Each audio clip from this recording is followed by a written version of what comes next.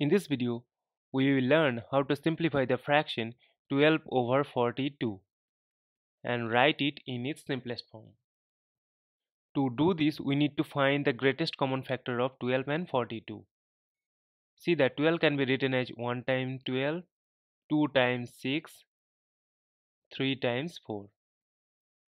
Whereas 42 can be written as 1 times 42, 2 times 21, 3 times 14, and 6 times 7.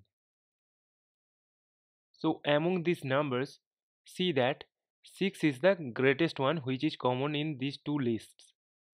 Therefore, 6 is the greatest common factor of 12 and 42.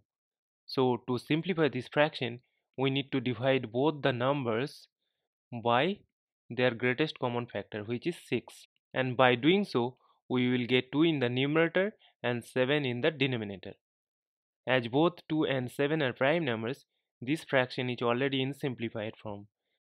Therefore, 2 by 7 is the simplified reduced form of the fraction 12 over 42, and this is our final answer. Thank you for watching. Please like, share and comment on the video. Also do subscribe the channel.